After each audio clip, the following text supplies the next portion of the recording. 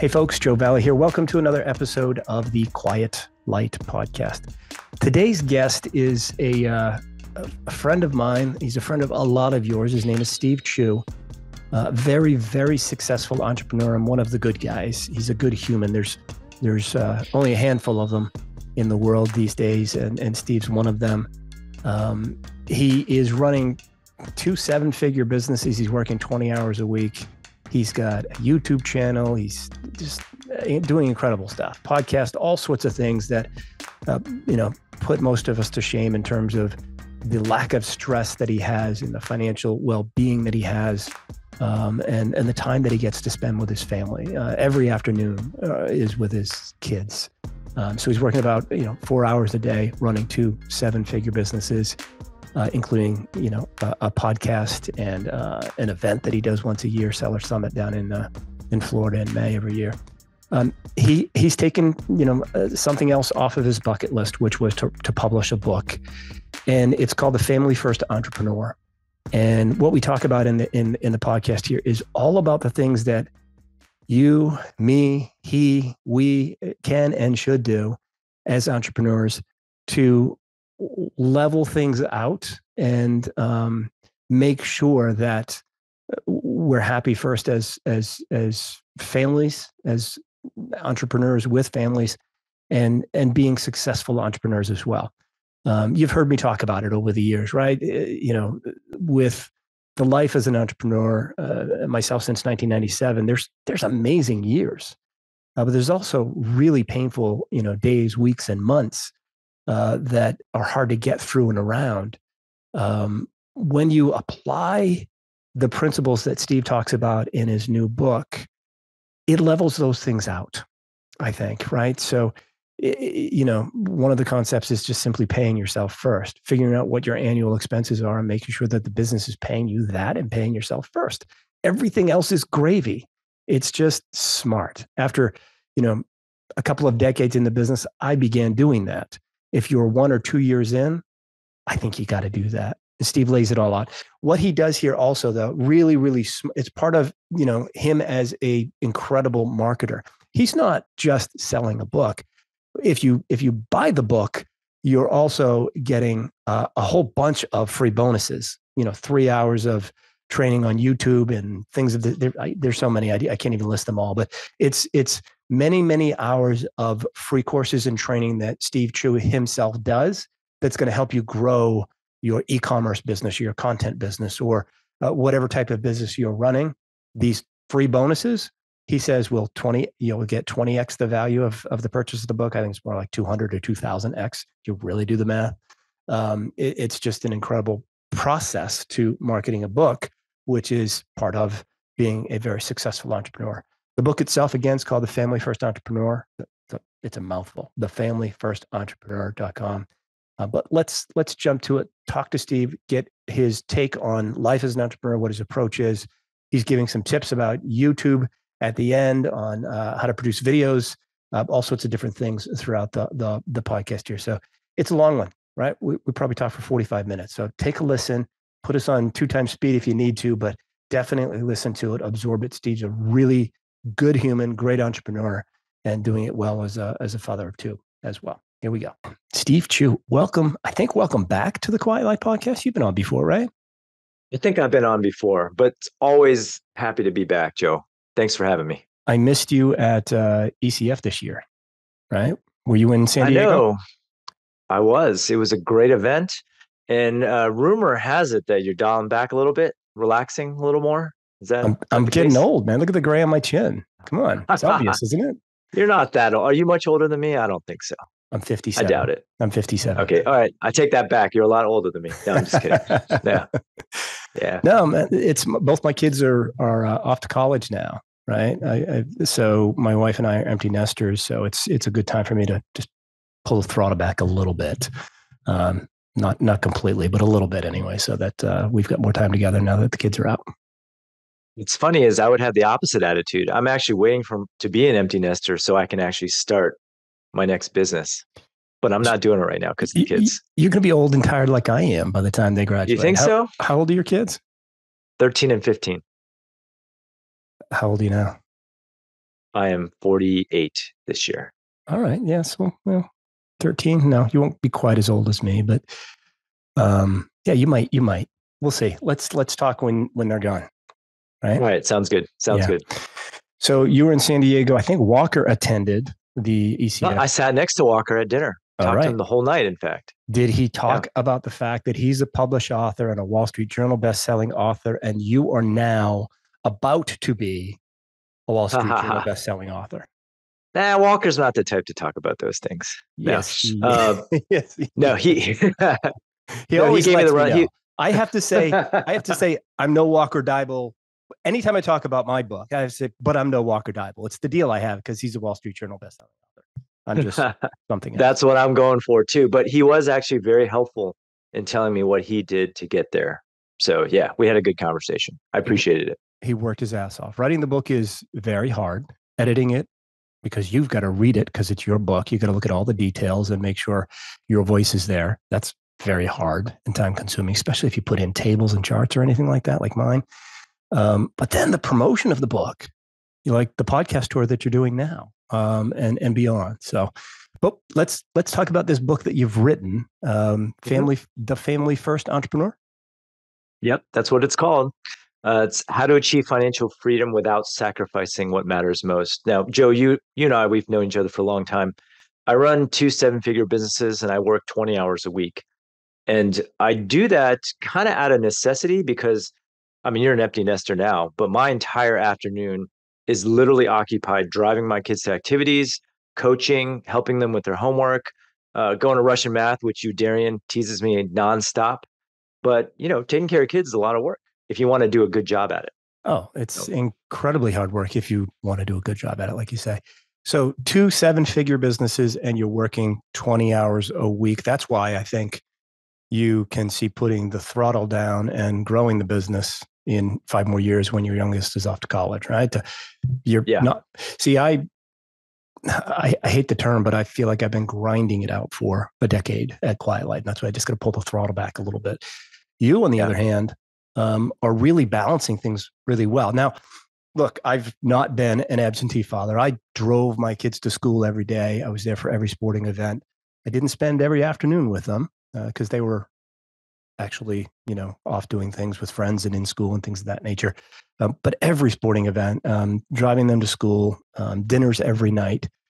But still, as an entrepreneur, and people listening that are entrepreneurs that are busy can probably relate to this. And I want to know if you can too.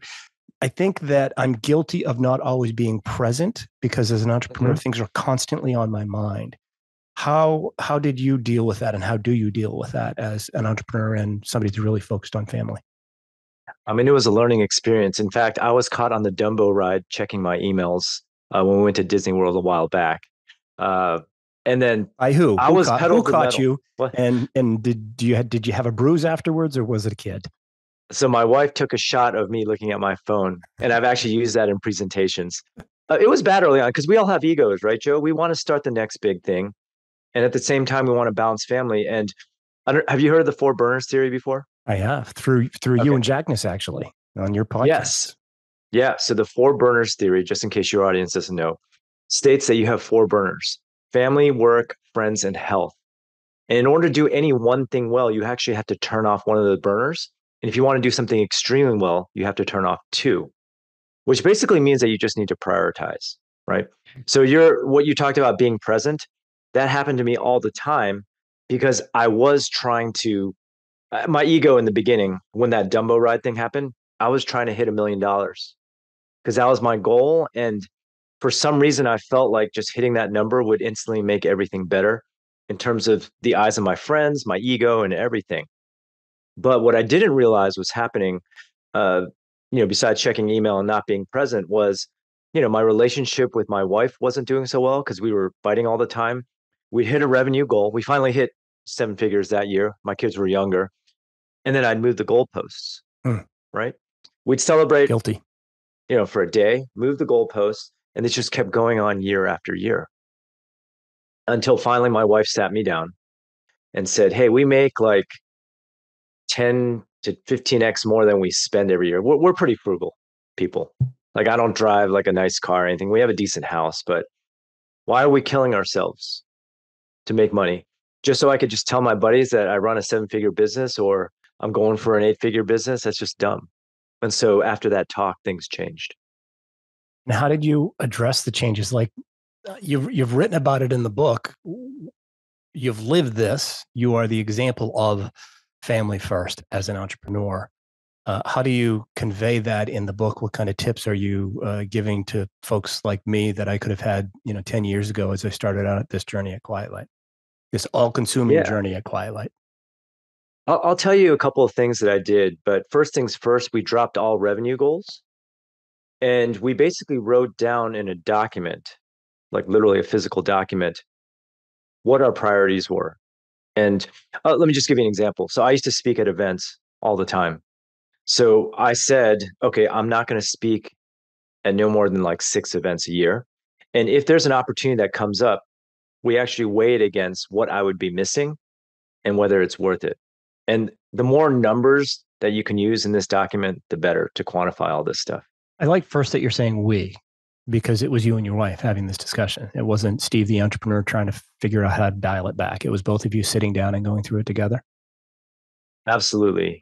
And usually what will happen, first of all, I don't really recommend working with your spouse in a business because it just complicates everything. I agree 100%.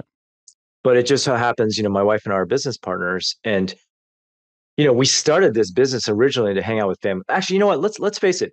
Most people start a business not to become a billionaire. They just want the freedom to do what they want or spend time with who they want, right? Yeah. But money just always gets in the way of that. And your ego, like trying to make more money. It's the ego. Yeah. It's the ego. Yeah. And in my view, and it's a challenging thing, and it's not a bad thing. It's in my view what has us be successful entrepreneurs in the first place. We have this I can do that mentality. Yeah. And sometimes we fail and sometimes we succeed. Eventually we succeed and we become successful entrepreneurs.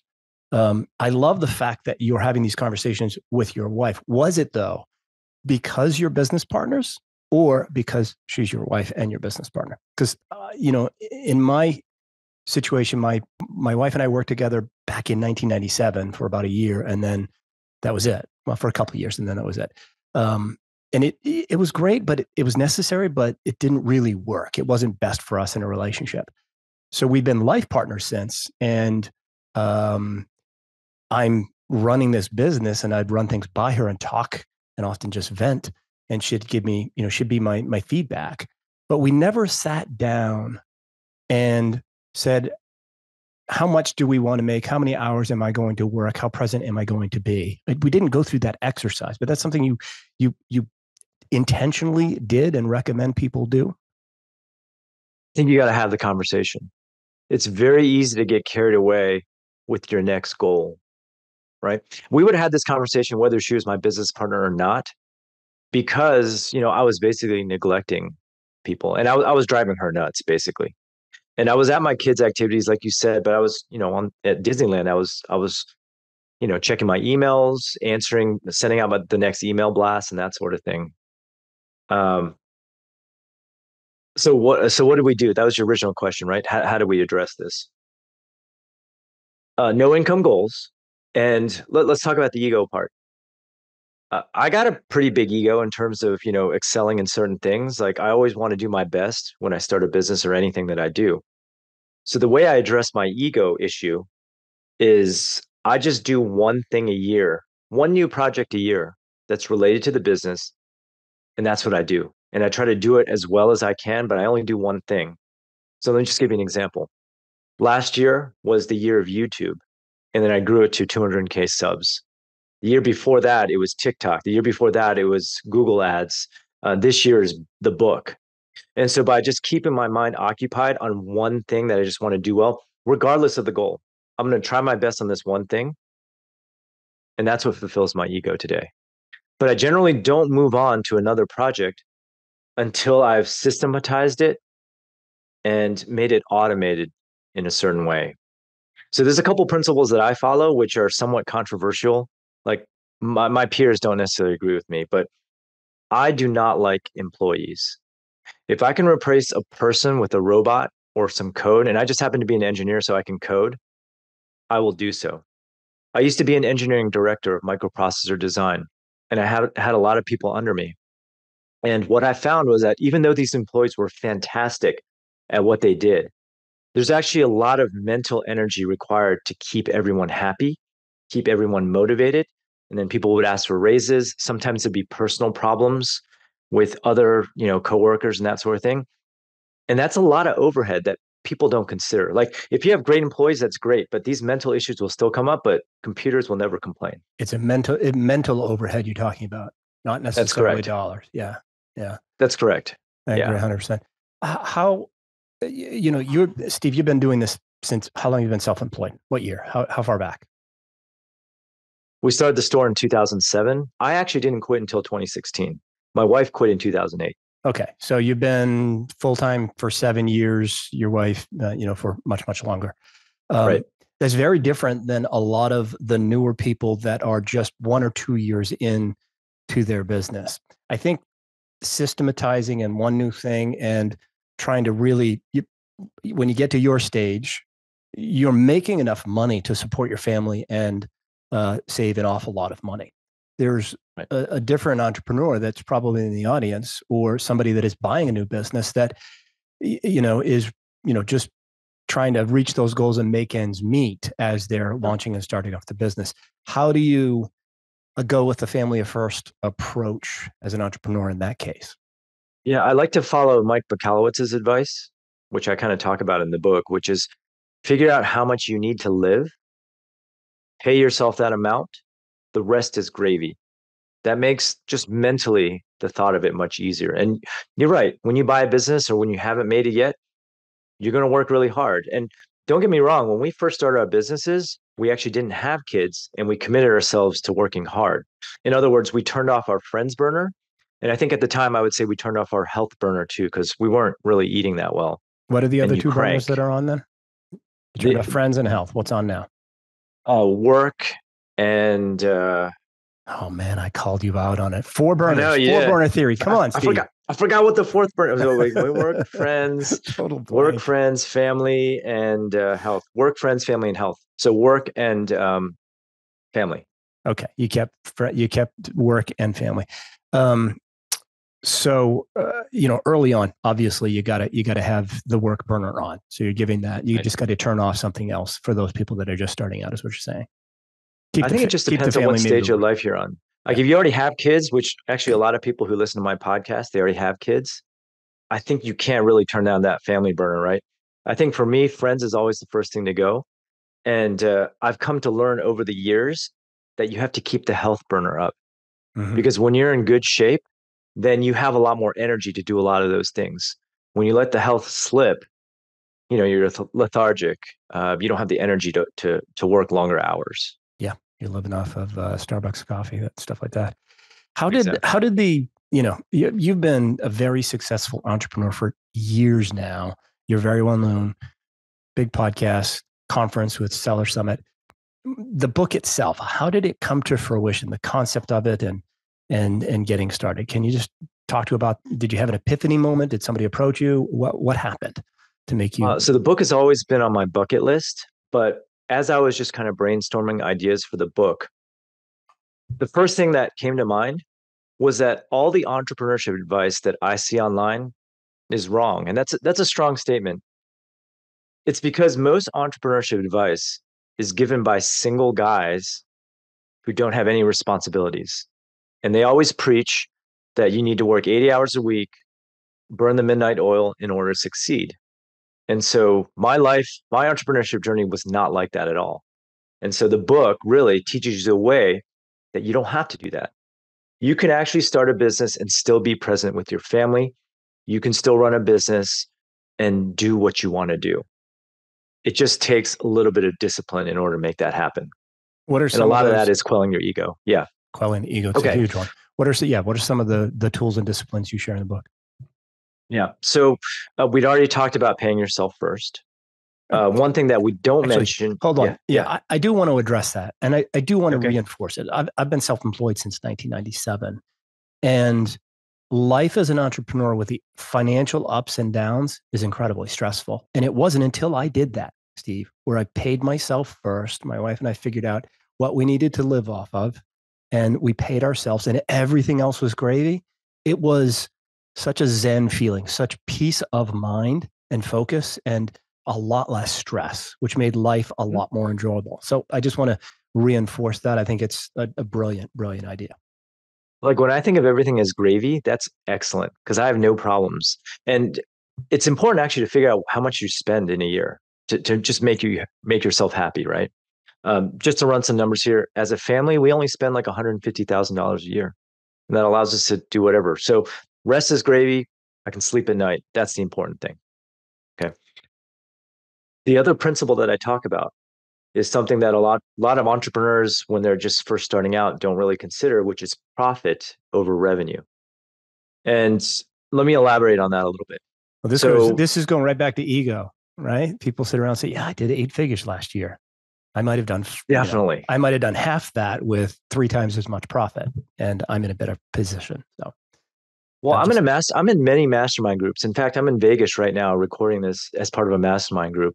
And what most people don't realize online is that a lot of these people that are really successful on podcasts and whatnot are actually kind of miserable.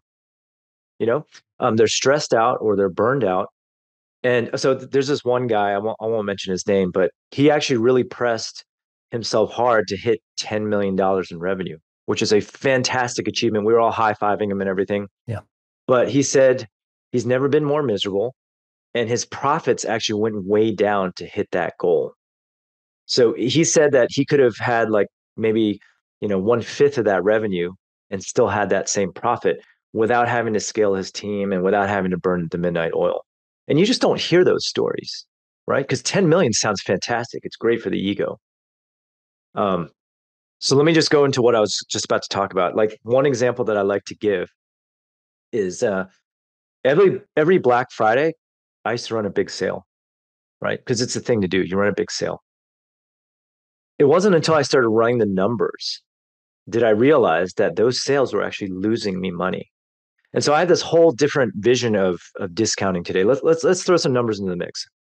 Let's say you sell a product for $100 and your cost of goods is $50. All right. So that means you're making $50 profit per unit. Let's say in a typical day, you sell 100 units.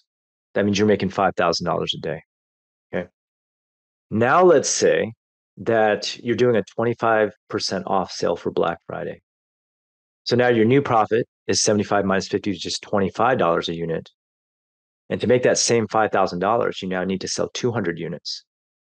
Basically, that means that 25% discount, which you would think you only need to sell 25% more, you actually need to sell double just to break even. The things aren't linear, especially in e-commerce, because you have cost of goods and you have other overhead. I was being generous at a 50% margin also.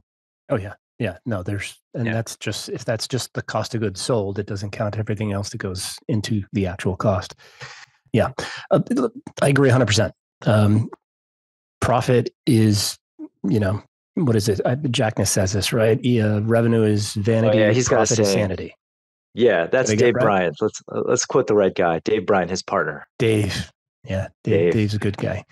Yeah. Dave and I go way back. I actually knew Dave before I met Mike. But it's totally accurate and true. It doesn't matter how much revenue you do if your profit is, going down because you're just trying to achieve that goal. One example in my life is before I became self-employed, I worked for a direct response marketing company up in Portland, Maine. And the year I left, we did about $102 million in revenue because $100 million was the owner's goal. And that year he lost $2 million.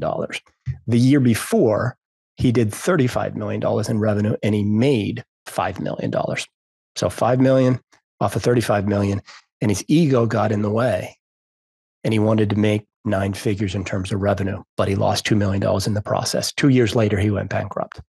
It's our egos that are the problem as entrepreneurs more often than not. So I like this approach of paying yourself first and cutting the revenue down and focusing on that as well. So good approach so far. What else you got? What else do you talk about in the book that I could have used in 1997 when I first started my entrepreneurial journey, Steve. Just want to mention something about what you just said about revenue. I think it just depends on the type of business you have. I used to be in the VC space, and I have friends, their goal is only revenue. It doesn't matter. That's not the type of businesses we talk about in the book. A Yep. family first entrepreneur, is trying to make a profit so they can stay at home and whatnot. Just to make that clear. Okay. Yeah, and some businesses eventually trade as a multiple of revenue. A SaaS company that's growing like crazy. Yeah. Yeah. Exceptions to every rule. Okay. So the other thing is that I talk about that's a little bit controversial is I'm not a big fan of social media. If I'm going to work on something, I'd rather work on something once and then reap the benefits in the long term. Okay. So my friends who do social media well, like Instagram or Facebook and whatnot, my friend who does Instagram well posts 7 times a day. My friend who does Facebook very well posts 21 times a day. And guess what happens when they stop posting? The traffic stops. I don't like that. So what I focus on is mainly Google properties, actually. So SEO and YouTube. I literally have posts that I wrote 10 years ago that still generate me traffic and leads today, kind of on autopilot. And then I have YouTube videos that I filmed like 3 years ago that still generate views and get me email subs. So I like to leverage my time in a better way. And that's kind of why I have shied away from social media over the years. That's a mature decision or a brave one, because social media is the wave so many people are riding now. But Steve, you said a few minutes ago, and the audience is thinking, wait. One of your goals one year was TikTok. That's social media. But I'm guessing that you just didn't post new stuff every day. You created content that could be posted and repurposed, or what did you do on TikTok? So TikTok is like the borderline. TikTok stuff will last maybe 6 months. So that's why I was willing to do it. And let me just talk about my process here. I produce one blog post. That blog post turns into a YouTube video. Like I massage the post to make it more concise for video. Then that video actually gets split up into multiple TikToks, right? And then from there, I post on YouTube Shorts, as well as Instagram Reels. So it's all that's another principle, repurposing what you got. Right. That makes a whole lot more sense. When I was doing much more social media, and I stopped at the end of December 2022, because it is constant and it is a lot of work. I had somebody that was pulling stuff from my book, pulling things from podcasts where I was a guest and repurposing it all. But I still had to approve it all every month. And there were, posts every single day. As soon as it stopped, the traffic went down. You're absolutely right. And I didn't write content that could be then repurposed and permanently up on YouTube and other channels. There's no permanence to it. It's all very temporary stuff. So I like that approach. It's a brave one, because most people are, again, talking so much about social media and finding influencers to talk about their product and grow their revenues, which, hey, it works at a certain level. But what you're talking about really is Steve Chou up there posting. It's you and your face and name on social media on a regular basis. Like your friends that do this, is it them that are on Facebook 21 times a day or 7 times a day? Or is it, are they repurposing content as well? And repurposing also, but just even the act of posting that many times, it's kind of a burden. You have to be involved in it because it's your personal brand, right? Yeah, 100%. You have to be, because your voice is out there. And if a VA screws it up and says something that makes you look like an idiot, people think you're an idiot. They're not going to blame the VA. No question about it. And I will say this, it's not about being brave. It's really about efficiency, right? If you know that you can't do it all, you got to pick and choose your platforms that you go for, right? And so for me, and this is just a personal decision, I prefer to get the most bang for my buck because I have limited time. If I didn't have the kids and I had all this time in the world, I'd probably try to be everywhere. In fact, I am kind of everywhere still, but I just kind of emphasize on the platforms that do really well. And I'll just add this, like blogging and YouTube also pay out really well. So my YouTube channel did 35,000 just on AdSense last month. And that's enough for me to live on, which means that my other 7-figure businesses are just gravy. And that mentally just makes me sleep at night. What's that like, sleeping at night? Sleeping at night is nice. The audience has heard me bitch about this in the last few episodes. So you've got Bumblebee Linens and So My Wife Quit Her Job. Those are the two 7-figure businesses that you're referencing? That's correct. Okay. Yes, that's correct. And you run both of them in 20 hours a week. Does your wife also work 20 hours a week? Yes, she does also. So just to be clear, my wife and I are partners on Bumblebee Linens. Okay. So she handles the operations and I handle the marketing for Bumblebee Linens. And then we kind of made this compromise. We're not trying to grow Bumblebee Linens more than like maybe low double digits every year. Because especially with e-commerce, when you grow that thing fast, very uncomfortable because you actually have to fulfill products. You usually have to hire more staff. You get more inventory in. We used to fight all the time because I'd run a promotion and, one time sales went up 7x for sustained like that for a week. We fought every day. Yeah. So I focus. She's out there if I want pickpacking and shipping and blaming it on you. Well, everyone's in there pickpacking, shipping, actually, because you have to make a decision. Do you need to hire the staff and sustain this, or do you, just slow and steady growth? Let's talk about the everyone, because I've been seeing your social media posts about the book on Facebook, and they're hilarious. You've got your kids in there talking about, them getting paid, and you said that they are. I think in one of them, they're getting paid by you paying them to go to college, or you paying for their college. Yeah. Talk to me about the joy and fun of having your kids that get involved with the business. They understand what you're doing. A lot of folks hold back, how their business is going from their children. I don't. My kids know everything. You seem to share an awful lot in educating your kids as entrepreneurs as you go along this journey. Is that right? We're educating them, but not because we're like shoving in their faces. Like they see what we're doing and they want to take part. And so my son and daughter actually started their own online store, print on demand. It's called Kid in Charge. They started with their allowance money, and they made $1,000 in a month when they launched that thing. And that's a lot of money for them. So, we put it towards their college education.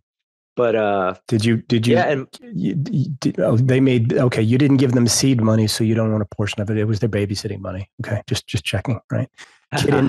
Kids in Charge. What's it called? kidincharge.com. It's entrepreneurship t-shirts for kids.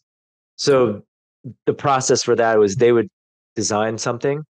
I would send it off to get digitized, and then we put it on a shirt, and then they would market it on Facebook by making videos once again. Awesome. So awesome. And they learned that from you and your wife. They did, yes. So I helped them with that first design, but my daughter's new site, renabee.com, selling her own jewelry, is entirely hers from start to finish. I've got to put these in the show notes and get spellings for these types of things. Rena B. How do you spell that? REENABEE. She chose B because our store is Bumblebee Linens, so she chose renabee.com. She's no dummy. Yeah, she's making the connection. She's going to hopefully tap into the Bumblebee Linens audience and have a quick boost in revenue, right? She's smart. Well, I'm excited about her new project, which she's going to start a little entrepreneurship class for teens, like a course. No kidding. She's a little apprehensive about going live on video because I'm convincing her that, she needs to go live to sell this. Otherwise, it'll be a little harder. So it should be really good for her to practice like her broadcasting skills. Yeah. Well, I see you on the videos with her, and it seems like she's a natural, so I'm sure it's going to go great. She is pretty good, but she's never done anything entirely impromptu for like 30 minutes or more. She's great in like short bursts. We all are at first. And then you gain that experience, and you become the expert and can talk about it. Whatever. Like a lot of people will say to me if they're coming on the podcast, do I have a list of questions for them? Like, hell no. You're the expert. We're just going to let it fly, and you'll figure it out. I'm not going to ask you questions about mountain climbing if you're a deep sea diver. You're the expert. It's okay. Wing it. You do that very well. I'm sure you do that on your own podcast as well, right? You don't have any prep. The same formula. Yeah. No, never. That'd be an awful experience. All right. So let's go back to the idea of the book. This is on your bucket list. And you're doing it differently than I did. I used Scribe Media and essentially paid for it and got the book published. you have been out there enough that I don't think you needed to do that, right? Are you comfortable sharing the Absolutely. Yeah. way this happened for you versus me? Yeah. So I wanted to go the traditionally published route. And let me just go through a couple of reasons. So I've been doing this for a long time, writing blog posts, but my mom has never read anything. It was only after I told her, "Oh, I'm doing a traditionally published book by HarperCollins." She got all excited. She's like, "Oh, where did I get the book? I want to read it." I'm like, "Okay." So basically, you're all about like the credentials. I remember one time, like she didn't really take our handkerchief business seriously, which is Bumblebee Linens, until we got mentioned in Forbes, and then all of a sudden she went nuts. So You're that just a was little. another reason You're for me just to go. always that little boy to your mother. That's the reason for that. I am, because we're brought up, in such a way that we don't get positive affirmation for the things that we do. Maybe it's a cultural thing. So, uh, No, yeah, it's look. yeah. My mother's. It's a funny thing. My mother and father, neither one of them have ever read my book. My mother-in-law, on the other hand, has read it thoroughly, and her brother has read it thoroughly and recommended it to friends. It's They didn't grow up with me as a child, but my mother and father, I'm just Joey to them, right? Little Joey, the fourth child in a family of four. Um, they're not going to read my book ever. So it's interesting. What about your in-laws? Have they ever read any of the blog posts or articles on Bumblebee Linens? No, they have not, but they will read this traditionally published book now. It's the way it is. It's funny. HarperCollins. And what does it take? Your goal is to be a Wall Street Journal bestselling author. Is that right? Is that That's the goal correct. we're shooting Yeah. for? And I think New York Times is too up in the air. Like I'll try, but there's too many other factors in there. yeah, New York Times So is not just about numbers. There's a lot of other factors, right? So correct. Wall Street Journal is about the numbers. So you've got to sell a certain amount of books in your category in a 1 week period, if I understand. Is that right? That's correct. That's All right. correct. Walker didn't run you through the Oh no, he did. numbers there. He I did. did. Okay. All right. You're just playing Well, dumb. Got it. why Yeah. don't you run me through the numbers so the audience can hear? Because they are entrepreneurs, they all have families, and they all should buy the book. And I want them to not wait. I want you to buy it right now by the end of this podcast. So, Steve, I want to help you. We want to help you not only get to Wall Street Journal bestselling author, but mainly because we need this book as entrepreneurs, right? I'm at the latter stage of my entrepreneurial journey. I'm not done yet, but I'm at the latter stage. And if I had it in 1997, I would have had an awfully long period of health and focus and relaxation. I might have been burning more burners, right? Could I burn all four? Would I have had to turn any off if I read your book? Probably at some point.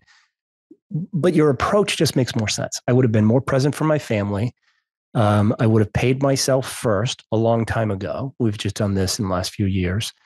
And the idea of growing slow because of focus on family is so novel, right? Our egos just get in the way and we want to grow businesses as quickly as possible. Like I get excited. Like I've said it, ego-wise, Quiet Light's grown 55% year over year since Mark and I became full partners in 2018. There you go, 55%. If we just grow 10% a year for the next decade, we're at that point where, bursting at the seams is not all that fun. Let's grow slow. Let's grow steady. Let's continue to do it right. Let's keep our lives healthy, our families healthy, and our team healthy more than anything else. So all of your advice is ringing home to me and hopefully with the audience as well. But the problem with books is you actually have to buy them and you have to read them. Too many people these days just want all the answers like that. It sounds like your book is something that people can keep referencing and put some actions into play over time and eventually be in a position like you are, working 20 hours a week, running 2 7-figure businesses and living off of very little of it. But I'm ranting now. Let's be clear, Joe. Let's be clear here. It doesn't necessarily mean that you have to grow slowly. Because my wife quit her job because it's a digital business, has grown really fast. You just need systems in place. So if you can handle the growth, by all means, do it. Right. I hear you. And I think you're right. But let's get back to numbers. How many books does one need to sell in their category in order to become a Wall Street Journal bestseller? The audience would probably want some people in the audience are writing books. What's the number? I would say 5,000 to 6,000 copies in a week. And here's some tips for your audience who are writing books. You mentioned before, people don't like to read. So you're not actually selling the books, you're selling the bonuses. So that's why for my book, I've given away a 3-day workshop on e-commerce as soon as you signed up. This is literally 3 hours of video, a 2-day course on how to make money with content for everything that I do, which is podcasting, blogging, and YouTube. And I'm also doing what I call a 6-week family first challenge, where I'm literally walking everyone through how to figure out what their next side hustle is and how to balance all this in real time. And that's going to take place after the book launches. One thing that I'm doing in April is every single week, I'm putting out a new piece of content or a new workshop, and you have to buy the book to get that. If you buy it after the workshop, then you don't get access to that content. And so this is creating a sense of urgency for people to actually get the book. You're so much smarter than I am. That's the bottom line. Well, it's a lot more work, Joe. It's a lot more work, to do it this way. It is. But you're helping more people, right? Because as I just said, people don't read books anymore. And you're offering bonuses and tools that are going to appeal to a variety of people and the way they like to learn. Some people love learning by books. Others want the book on tape. Others want a course. Others want all video. There's so many ways that we learn as human beings. It sounds like you're offering a wide variety of them so that it's going to appeal to a broader range of people. And then the book at the end of the day is something that they'll have physically and refer back to hopefully time and time again. But the bonuses it's pretty smart. So how does it work when somebody wants to order something? Are they paying just for the cost of the book? What website do they go to in order to do it? And then, that kind of stuff. So if you want access to the bonuses, you go over to The Family First Entrepreneur. That's TheFamily First Entrepreneur.com. Hopefully you guys can all spell that. I keep misspelling it myself. All you got to do is just pre-order the hardcover of the book at your favorite retailer. There's a form that you fill out where you upload a copy of your receipt. And then I will send you a login to a private membership site where all the content lives. So you can think of it like a course in a way. You get a login, and you get access to all these videos and tutorials. Okay. In addition to the book. TheFamilyFirstEntrepreneur.com. Pre-order the hardcover of the book. Hardcover. It's got to be the hardcover. And then upload the receipt. You'll have a digital receipt that you upload. There's a form that, just take a snapshot. It doesn't really matter. Yeah. Okay. And then you'll get all the bonuses for the bonuses that you just mentioned. Can you run through those again one more time? Yes. You get a 3-day workshop on e-commerce. You get a 2-day workshop on content, which includes blogging, podcasting, and YouTube. And then I'm doing a 6-week live challenge where I will be present with you guys on a Facebook group, doing live broadcasts, answering questions, and that sort of thing to help you find your family first side hustle. Okay. One of the things I didn't do here, Steve, at the beginning of the podcast was have you tell the audience all of these things that you do, right? We've talked about Bumblebee Linens and Sellers Summit briefly. I talked about it, but we haven't really clearly educated the audience on what a badass you are in terms of e-commerce and content development and running 2 very successful businesses. Talk to me about the few things that you do. You've got a podcast. What's the name of the podcast? Podcast is called My Wife Quit Her Job. Okay. The blog is called My Wife Quit Her. Yeah. Yeah. And the blog is mywifequitherjob.com, right? .com. Yep, and what is that business about? That business basically documents my journey in e-commerce, and it's become somewhat of like an encyclopedia of e-commerce, covering both Amazon and selling on your store. I also talk a little bit about philosophy, money philosophy, wealth building, and that sort of thing on there as well. Okay. And that's been around for a long time, since 2009. 7-figure business. Correct. Okay. And then Bumblebee Linens is a physical product e-commerce business that's been around since 2008. I think you said your wife launched 2007 is when we started it. And you've been you quit your full-time job to focus on that as well in 2015. You went to Stanford University for engineering. You're no dummy, right? That's Stanford? correct. I actually loved, yeah, Stanford University. I actually love being an engineer. It's funny. There's been times where I considered going back to work because there's a lot of things you can't really build unless you have a team in the tech space. But So maybe someday. you don't like employees, so you can't do that. I'm telling you right now, you're not allowed to do that. I'm not allowed to do that. No. Okay, maybe I'll start my next tech company. How's that, Joe? Is that acceptable? I don't Yeah. know. Only if you outsource everything. That's the key, right? That's the key. Dude, you and I first met, I think, at ECF in, God, it was in California. I think it was the first one. Didn't we meet in Austin? No, Were you in Austin? no, No. not the first ECF. The first ECF I went to was, and ECF, folks, is e-commerce fuel. It's a great event, great mastermind group. And the other one is Seller Summit. We didn't talk about that. You and Tony do Oh Seller yeah, Summit every year in May, right? that's correct. The reason, okay, let me just tell you the reason why I started that. I always wanted to be a keynote speaker and no one was asking me. So I started my own event. And hey, I asked myself to be the keynote and I said yes. I also hate large events. So I purposely made this one small and intimate. It's 200 people. And we mastermind on the first day. We break up into groups of 10 to 12 people in a room. We cater in food and we just do it hot seat style, helping each other. Like that's the type of event I want. So that's why I created it. And we love going as a team. You know, I personally, we always have conflicts schedule wise. My son runs track. Both of them ran track in high school. And as I said earlier, I don't miss those events. And so I've got certain people that go every year and they will fight tooth and nail to make sure that they get to go back, right? We've got 14 advisors, you know, fighting over certain events that they want to go to. And those that, you know, originally went to Seller Summit will not let anyone else in. So they love it as well, just because, as you said, it's small groups of entrepreneurs that actually can have conversations and get to know each other.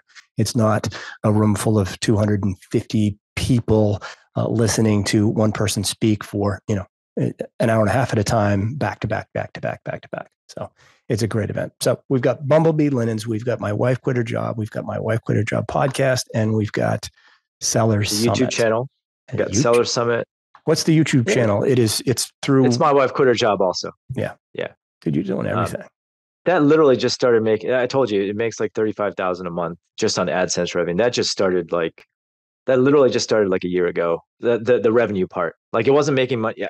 It So took me three. What are you doing on it though? You're not reading your blog posts? Is it you? Is it your face? It's me. It's my face. I take a blog post, I repurpose it and make it concise for video. I also do my own, you know, from scratch videos also.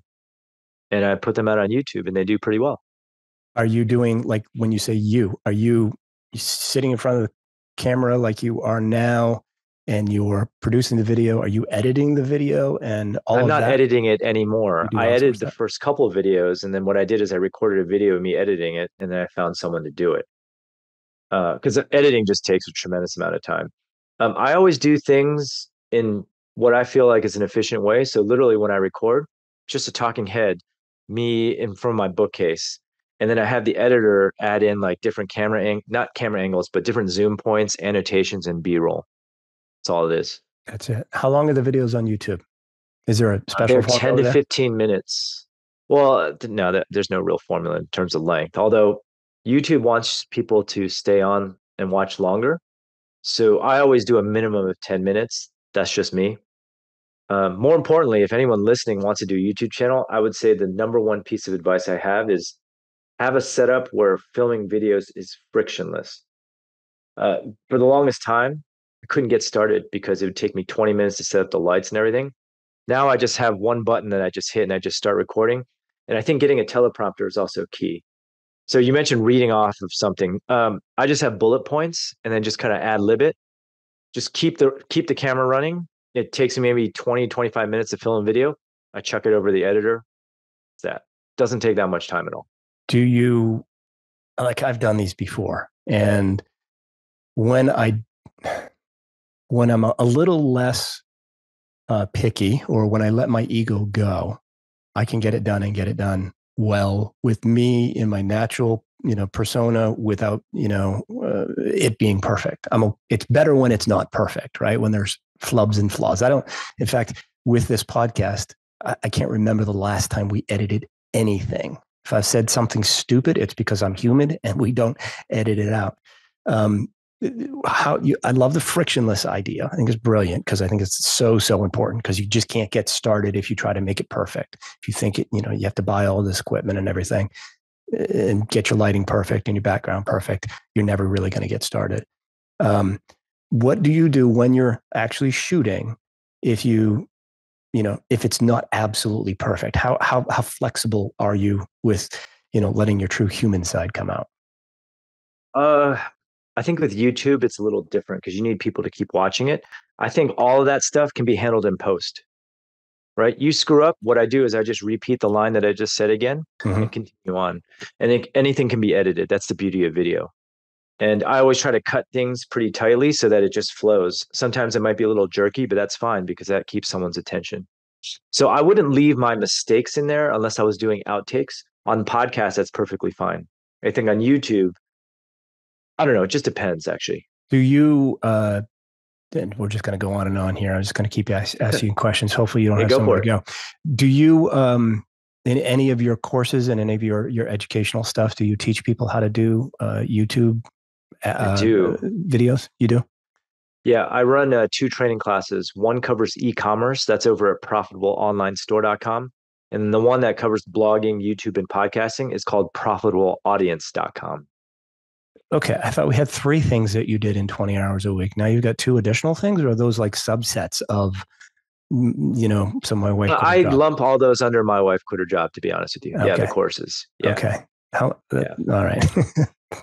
Well, I can tell you how I manage those really easily. So I just give one live session a week and I put them into a video repository after I've edited them. So the library of videos just grows over time. I've been running Profitable Online Store since 2011. And just imagine putting out one lesson a week for however many years, over a decade. Really good library now. And people love the live instruction. So it's kind of low energy. I just do that Wednesday mornings. When you do live instruction, are people asking questions? Are they joining? Yes. There's a live chat. Yeah.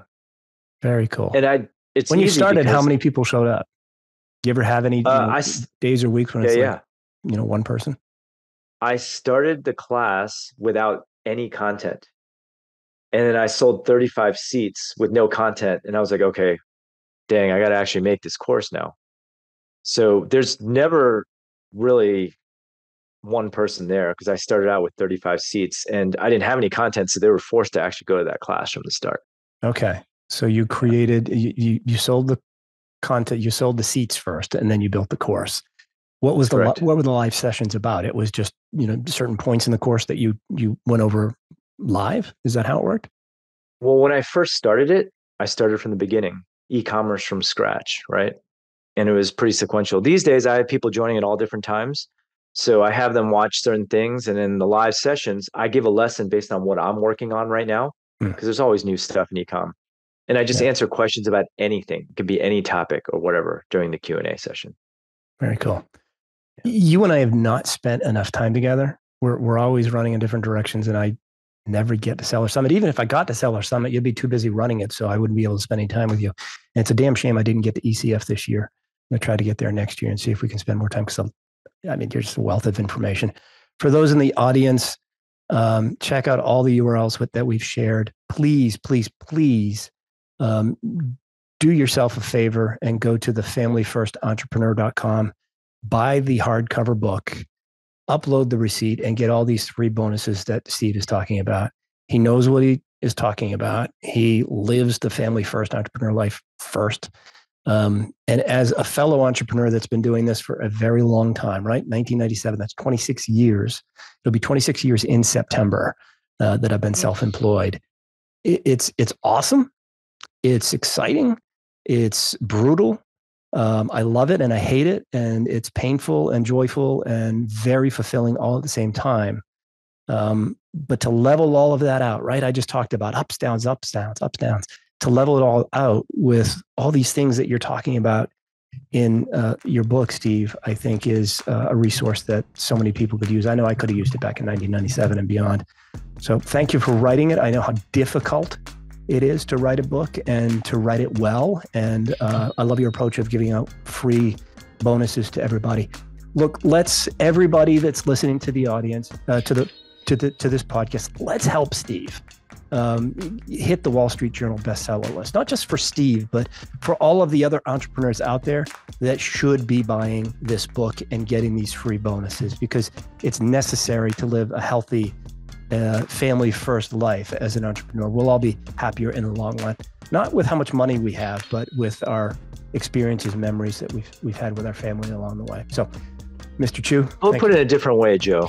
I would say help yourself, because I guarantee you that you will get 20x your value from the bonuses in addition to the book. I guarantee it. It's just the way I operate. Over deliver. Dude, I think you're shooting low. 20x the price of the book. It's probably 200x. You're much better than that. Yeah, for sure. Steve, thanks for coming on the podcast, man. Congratulations on the book. Real excited. Hopefully everybody's going to go out and buy it, and you're going to do well, I'm sure. Thanks so much for your time. Thank you so much.